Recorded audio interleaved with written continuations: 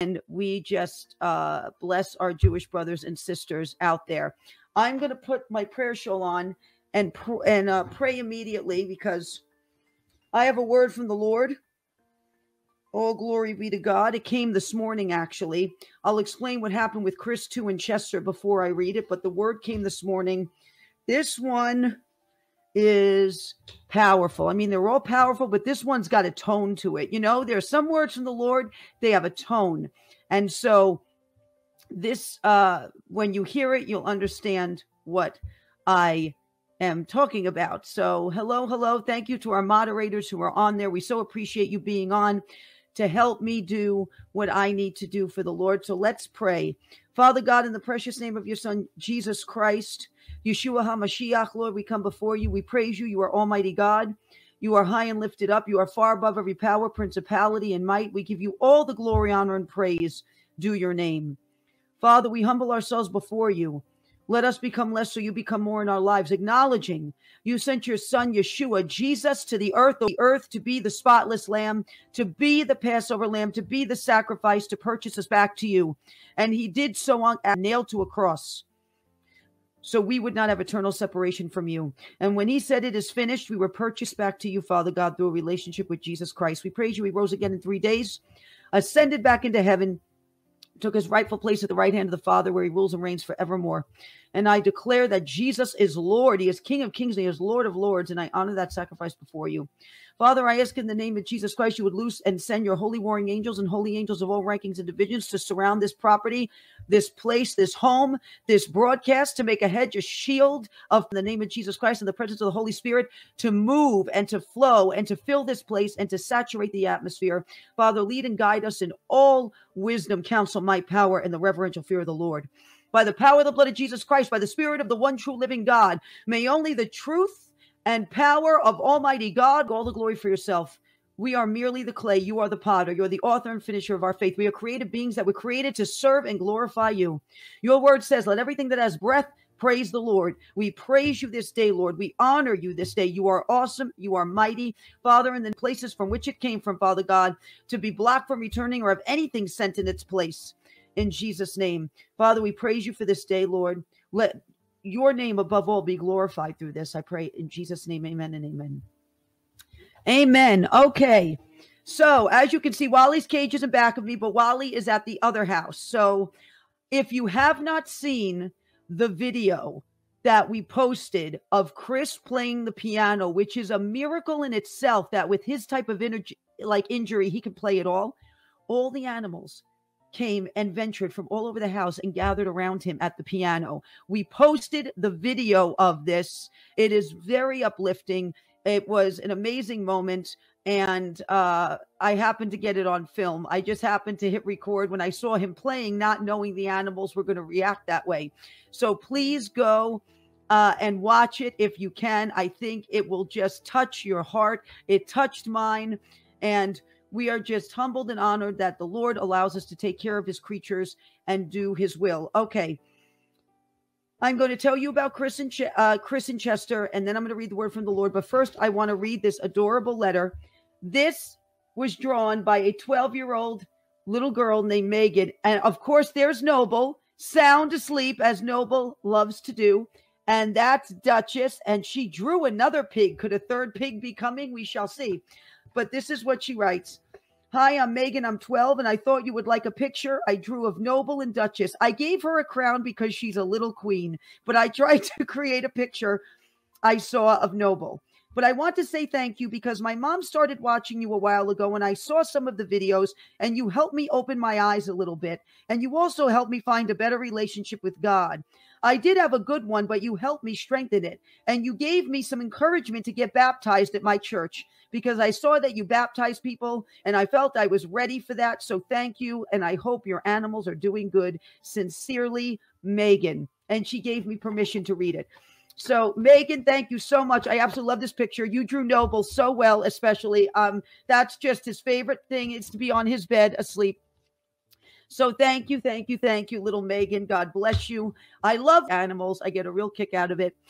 Also, Chris and Chester, my goodness, was yesterday crazy. I mean, I always know when a big breakthrough is about to happen because the enemy gives a tell. Now, a tell, for those of you who know in the world of playing cards, and I only know this because my father, when I was growing up, did this, basically is you give away your position. And when it's a tell, and I know something big is about to break through, and I need to get myself ready before the Lord. So yesterday, Chester had to be taken back to the hospital. He had ketones in his urine. For those of you who are diabetic, you know what I'm talking about. He was lethargic. His insulin was not bad. So I took his blood sugar. It wasn't bad. They admitted him. They got Dr. Jason on the case. He is the specialist there. I spoke to him this morning. He said Chester is a difficult case because what happens with cats that are diabetic is they also fight pancreatitis. And so you need an anti-inflammatory for the pancreatitis, right? But in giving an anti-inflammatory throws off the insulin. So I think they're working on juggling and changing his insulin and introducing a small amount of anti-inflammatory to try to regulate. He is also on anti-nausea medication because pancreatitis can discourage one from eating. I had it when I listened as well for that.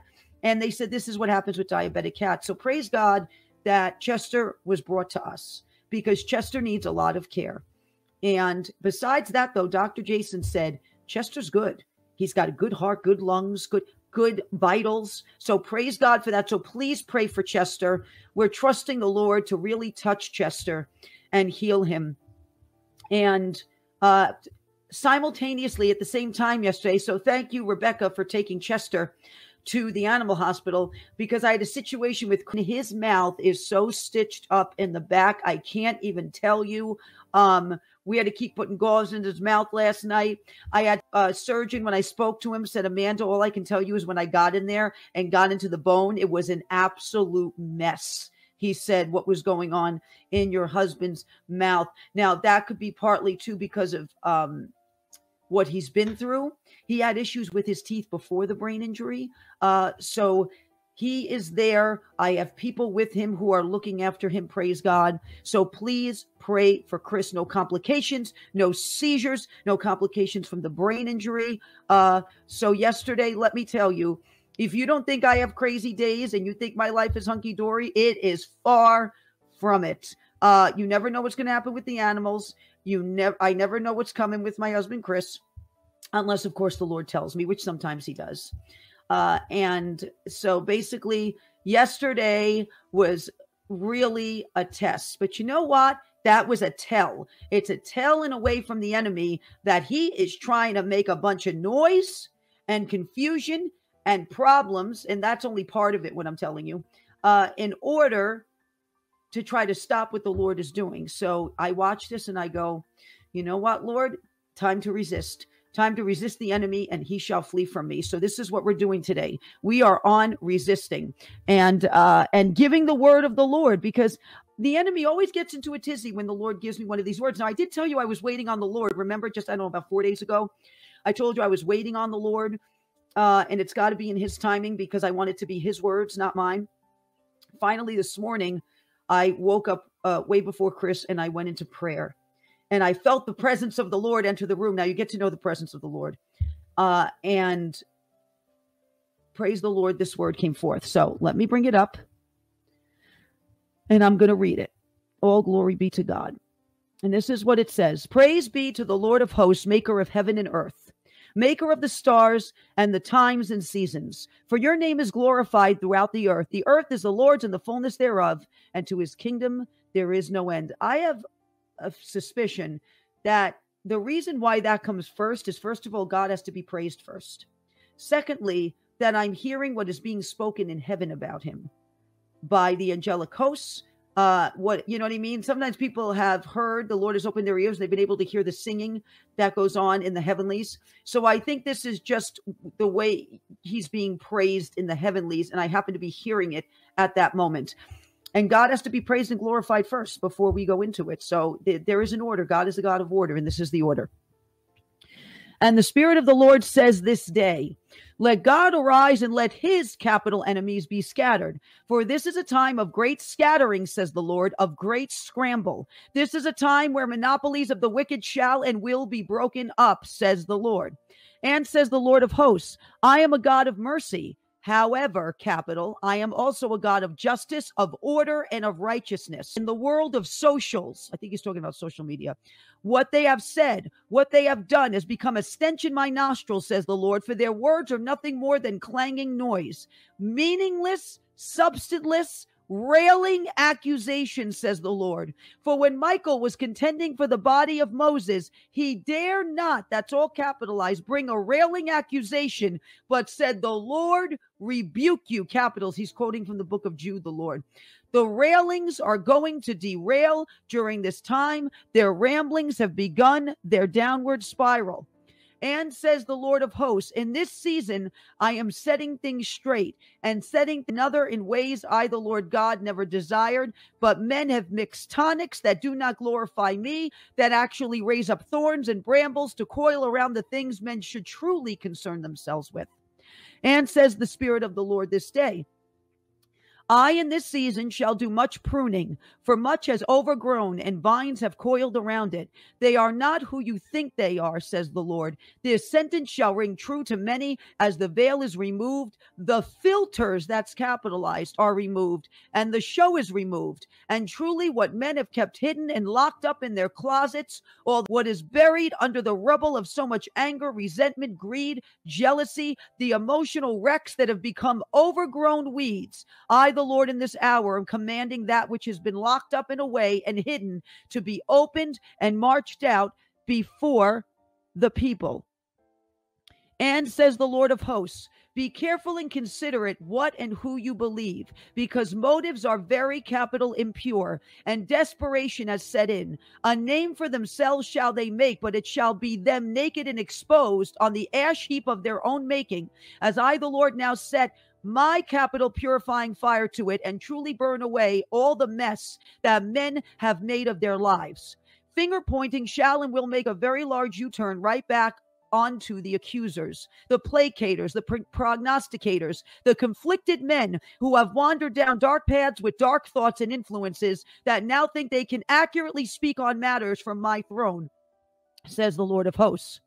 And says the Spirit of the Lord this day, the clock is ticking and there shall be a big bang, that's capitalized, since science has so twisted this term. However, says the Lord, there shall be a bang. This one shall be felt across multiple states and reported widely as the time has come for I, the Lord, to allow their own explosiveness to befall them. And says the Spirit of the Lord this day, kings going to war, all for convoluted, corrupt reasons. Listen to what the Lord says here. A little bit of right being mixed with much that is still wrong. I, the Lord, see into the depths of those long overdue to change has been a driving motivation and such. However, says the Lord, when kings go to war, my word, says the Lord, 1 Samuel, Saul was a tormented, conflicted man. And when it came to following my capital commands, it was a slippery slope. The Amalekites, says the Lord, the line of Haman was so birthed. Saul did a little bit of right and mixed it with a whole lot of wrong when he disobeyed direct and specific orders from me, the Lord his God. And so the kingdom was torn away from him, and the Spirit of the Lord departed from him. His days were numbered as the paranoia and tormented covering so set in, and Saul went into a tailspin. A whirlwind of a tailspin, says the Lord of hosts, a sand whirlwind you shall see, historic, enormous, to confirm what has been spoken this day. And says the Spirit of the Lord this day, during the time of Passover, there shall be a great shaking where the ground sleeping awake. Slumber is departing as rude awakening so set in. A surprise for leadership in many nations shall leave many baffled and scratching their heads as in experiments that they mixed, making a blasphemous cup of iniquity that now must be poured out.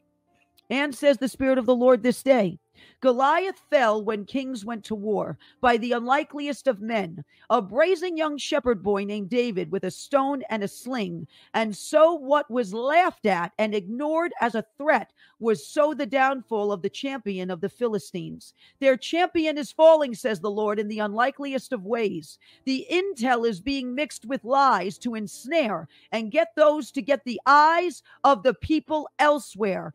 Come unto me truly and surrender, and I will show you the keys and the doors to which they go.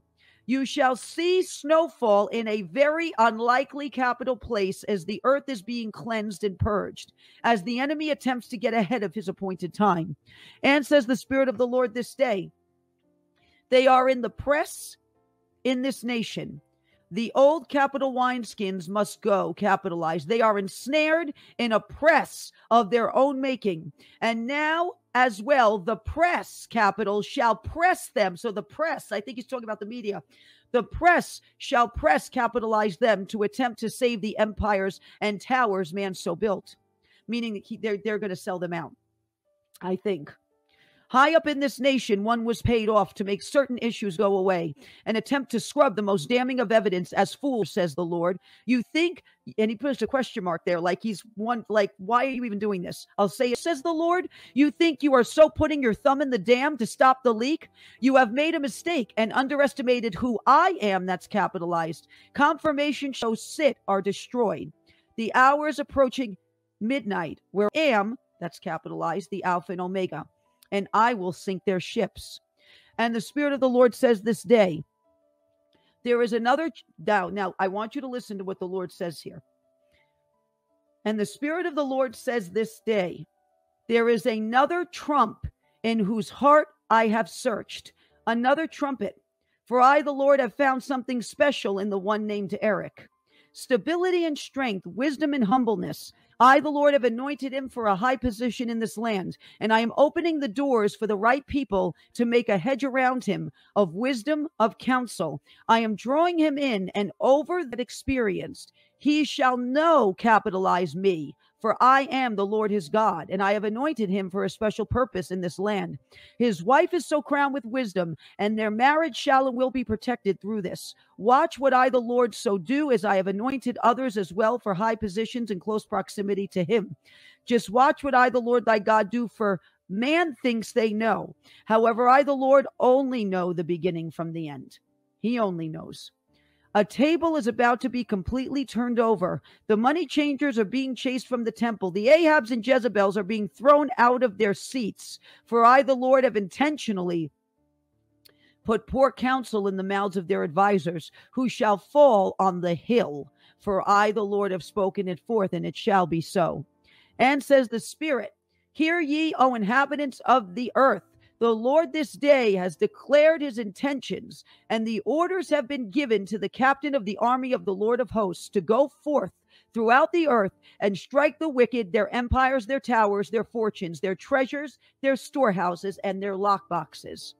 I am God. There is no other, capitalized. Serve me, not man. Look to me, says the Lord, not man. For in this hour there are worthy vessels I am so filling with my words and announcements to declare before the people. And in this hour the vessels that have willfully become chipped and cracked and brittle shall break. For I, the Lord, will not have my name used for agenda and bitterness. Oh, you shall have a name, says the Lord, but it shall not be the one you pursued of your own skewed desires. For I, the Lord, am making a statement in this hour with 2 exclamation points. Cleave unto me, seek me for answers, and I will show you and take you deeper with me. That's capitalized in this season. Thus says the Lord of hosts, in the name of Jesus Christ, who rules and reigns at my right hand. Praise the Lord. All glory be to God. That was a very sobering word. We will put this up on the blog, Amanda Grace, the number 4 him.blogspot.com. So we will have it up in the next day or so, and you can go there and print out a copy of it. There is nothing charged for that blog. You can freely go get the teachings. You can get the prophetic words from the Lord. Keep them, pray, test the spirit, watch what happens, because it's not that the Lord is not speaking. It's that he needs the right heart to listen. You see, when I'm listening for what the Lord has to say, it's not what I want to write. It's what the Lord has to say. He's the God of the universe. He's the God of the entire earth. He is on the throne, which means he has a lot to say about different matters all over the earth. It can't be my agenda of tunnel vision with just one thing. You see, it has to be what the Lord wants to say from his throne about what is going on throughout the earth. Not just in this nation, because what goes on throughout the earth may affect this nation and vice versa. So we need to understand that when we listen for the Lord, it's about what he wants to say. And I'm going to give you an example. Yesterday, the Lord said to me, Rwanda. Rwanda is a nation in Africa. Never heard before Rwanda, but he said it. Rwanda is very far from here. The Lord still has concern with it, though. So watch for something just really big to come out of that nation. Big news to come out of the nation of Rwanda and the area of the Congo as well. The Lord is doing something there as well. So just watch for that. And you see, and that is, that is very far away from the United States of America. But the Lord still concerns himself with these matters. So as he says it, I write it down and basically pray on it and then speak on it. So basically, I wanted to share that with you as well, because if it's important to God, it's important to say. It's very simple. If it's important to God, it's important to say. You see, it's not about what we want to say. You see, when we are speaking words from the Lord, it's not about what we want or we like or we don't like, or it's about truly what the Lord has to say. And yes, you see parts of this nation under judgment, but Israel lived in the land of Egypt when Egypt was under judgment. They witnessed the judgment. They went through the judgment. They watched it by God during that time. And we are kind of, in a way, living in a similar time here. We are seeing judgment. We are seeing pressure, and we're witnessing it, and we're living through it. But the remnant is being protected by Almighty God, under his covering, under his tabah, under his ark. He is protecting us. He is our sustainer. The world system is not our sustainer. God can utilize what goes on in this world for his glory. But God ultimately is the one who sustains us, gives us the wisdom, forewarns us, teaches us, guides us, gives us wisdom. This is why we have to seek him for these things, because we live in a very corrupt, convoluted world system. And the Lord can use the most unlikeliest of men, of women, of things to accomplish his purposes. The most unlikely, overlooked, just people just don't even get it. And he can use it for his purposes and his glory. And so a good example of that biblically is what Ahab and Jezebel ruled. Obadiah, man of God, feared God, loved God, worked in their court. He worked for Ahab and Jezebel. And he took their bread and their water and their resources that they got corruptly. He took it and he fed the 100 prophets, 50 in each cave, and kept them alive until the showdown at Mount Carmel. So he took the resources of two of the most wicked people that ever lived, that they got from wicked, corrupt means, and he used it for the glory of God. You see, God can take the resources from the corrupt and give it to you, because he knows you'll take it and do with it what he tells you to do. And the reason why he may not be giving it to somebody else is because they're not listening and they're not going to do with it what he wants done. Like when the Lord said to me, you have to start an animal sanctuary. God has a purpose for that is so much greater than just saving animals, although he does love his creation. He does. That's why he created them, because they give him pleasure. He loves them. You know what I mean? They are his creation. They are his, you know what I mean? God is the greatest creator.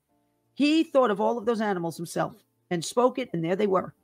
And so, but it serves a greater purpose than that. Because watching these animals come from bad circumstances, watching the Lord take compassion on them, watching us care for them, it ends up giving people hope and drawing them closer to the Lord. They're a testament to who God is, and they serve a far greater purpose than just being dumb animals, as people would like to think. A far greater purpose, because God can use, he used ravens, unclean animals. Now think about this for a minute. He used an unclean animal, a raven, to feed Elijah in the wilderness, to bring him meat and bread every day, right? Where the ravens get it from, we don't know, but ravens are known to be incredibly intelligent and to be little thieves. So they probably stole it from somebody that God said, you know what, they are corrupt, just take it from them, but he used an unclean animal to feed Elijah. God's making a point here. That raven was obeying instruction in that moment, that unclean bird, better than Elijah was.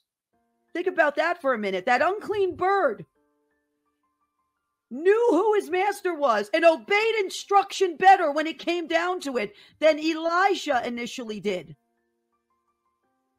So when you think about it, the genius of God used unclean animals across scripture, and there's a whole list of unclean animals. And guess what? I think dogs are on that list too, but everybody's got them.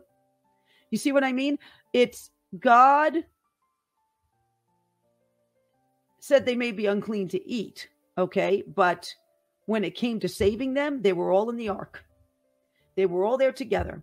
And animals recognized God and his instruction in scripture many times better than man did. So God is teaching man a lesson through that. God is teaching man a lesson through that. So I just find it interesting. And the reason why I'm telling you all this is because when God calls you to do something, it is for a purpose. It is your call. Someone may want to, criticize your call, but guess what? They can't, because they weren't called to do it. They weren't called to do it. They didn't have the set of qualifications and qualities that God needed to do that. So he called you. God uses the most unlikeliest of men and women and raises them up to do his will. The most unlikely, just people would never, when Saul became Paul and got saved, the apostles didn't know what was going on. They didn't know whether to try. They didn't know what was going on because it was so radical. He goes from killing Christians to wanting to preach the gospel. That is a huge 180 swing of the pendulum. You know what I mean? So God uses the most unlikely of people in the most unlikely of ways that are peculiar. And those that don't understand the ways of God don't get it. Because we're called to be a peculiar people. God says we're called to be peculiar. Peculiar doesn't mean normal, Peculiar means just what it sounds like. We are called in a way to be an oddity and an enigma to the world. Jesus was that to the Pharisees, frustrated them to no end because they could not wrap their minds around his call. They didn't want to get it. They didn't want to be upstaged. They did not want to deal with it, trying to explain all the miracles he was doing. They didn't want to deal with any of it. Jesus was born in a manger, surrounded by animals. Surrounded. Humble birth. In a manger that have to do. A manger is this little box, I believe they used to put sheep in and wrap them. I believe they were special sheep put aside for sacrifices as well. They were put in the manger first. So, and I will double check that for you. But anyway, I just wanted to share that with you, that if the Lord is calling you to do something, it's because you have the set of qualifications to do it. Somebody else may not. And if they don't have the set of qualifications to do it and they can't walk that out, then they have to be real careful what they say about it. Because we are called by God. We are fearfully and wonderfully made. We are unique. And we each have a job in this world to do for the kingdom and the glory of God. because there's a lot of different kinds of people out there that need to be reached. And there's a lot that needs to be done on the earth for God and his glory and his purposes. And so we have to remember that we're all called to do something different. In the Army, not everybody has the same position. Not everybody's a tank driver. That causes them to do the job they've been chosen for well. And if everybody was a tank driver, we'd be in trouble, because there'd be nobody in the Air Force to fly the planes. There would be no special ops. See what I mean? Everybody needs to fill the position in order to have a whole functioning army. And the kingdom of God is to each have a function to fulfill in order to make a complete army. And in order for that army to function well, so it's, you know what I mean? Someone just wrote there, get fed, because they got to be alert to do the job they're doing at sea to protect this nation. So it's all important, skill set, because you may have gifts and talents and abilities and you're really good at it, but it doesn't mean what you were created for. They were put in you to all work together to do what you were created to do. And so we have to remember that. We all have different gifts, talents, and abilities that were put in us so we could line up with what the Lord has spoken from heaven about us and do what he has created us to do. And it's unique and it's different, and we all have a different call. And it's an ode to the incredible God that he is, that he could equip so many different people with so many different gifts and abilities to be used for his kingdom. And yes, the enemy tries to hijack those. The enemy tries to take those. The enemy tries to throw confusion. But when you let the Lord go before you and you let him order your steps and you stay on that path, because it's not always going to be easy, you have victory. You have victory. The enemy may try to form a weapon against you. It does against you shall prosper. Praise the Lord, praise the Lord, praise the Lord. And it is an honor to serve the Lord. It is an honor to be able to bring glory to his name, because he deserves it. He deserves all the glory, honor, and praise. We're just vessels. I mean, we're dust without his spirit in us. Forget it. Without his breath of life in us, we're dust. We're nothing. So we have to remember who our creator is. See, animals know who their master is. We have to know who our creator is. And we have to submit to that and let him lead and guide us, especially when it gets difficult and even when it's good. You got to put in the same effort and the same work and the same, because this is what we're called to do. And we're called to be a light in the nation right now. In a nation that has a lot of judgment and issues going on and change that is set to happen in this nation, we are called to be salt. We are called to be light. We are called to boldly speak the truth of Almighty God in the midst of the storms that are happening in this nation. We are called to boldly speak what the Lord has to say in this hour. And the Lord has a lot to say. He's not, you know what I mean? He's not a broken record. He's got a lot to say about a lot of things. Sometimes he does. Sometimes he repeats himself over and over and over again because he's trying to drive a point home. But he's the Alpha and Omega. He sees a lot. He sees more than we ever will see. And we're just privileged that he shares any of it with us. So praise the Lord, praise the Lord, praise the Lord. This is where I think I'm going to end.